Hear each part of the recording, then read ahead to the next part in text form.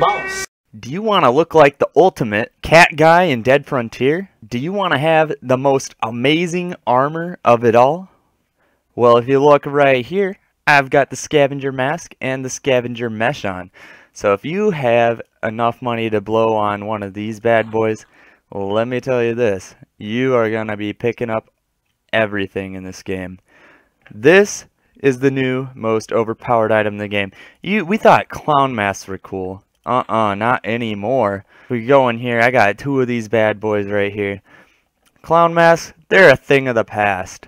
The scavenger mesh and the scavenger mask are the coolest items in the game right now. So as you can see, I'm on the wiki right here, and if you look right here, the scavenger mesh is a unique item, so it's not really made anymore. It was only able to be bought in 2013. The scavenger mesh, along with the clown mask, was made in 2013. So, you know, that's when all the good stuff came out. We got the scavenger mesh, and then also the helmet was created. And it has 210 durability with 65% damage absorption. And it's available in black, blue, brown, green, red, white, and yellow, and gray. So it is a limited edition item, and I noticed that on the marketplace they are going out of stock.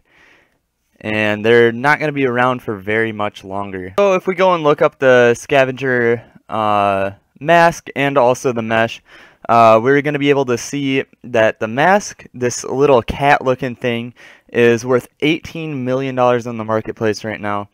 And as you can see, there's only a limited amount of them. And then for the mesh, it is worth around 15, and then it jumps up to 38 million right here. So it's a very expensive item, and is it worth it? You find that out for yourself. Let me tell you, if you want to look like the ultimate cat person in Deadfrontier and make your character look as cool as it can be, well, the scavenger set, that's for you. And for the cheap price of around $33 million, it's all yours. Anyways guys, I hope you enjoyed this video. Please go and check out my friends down in the description below.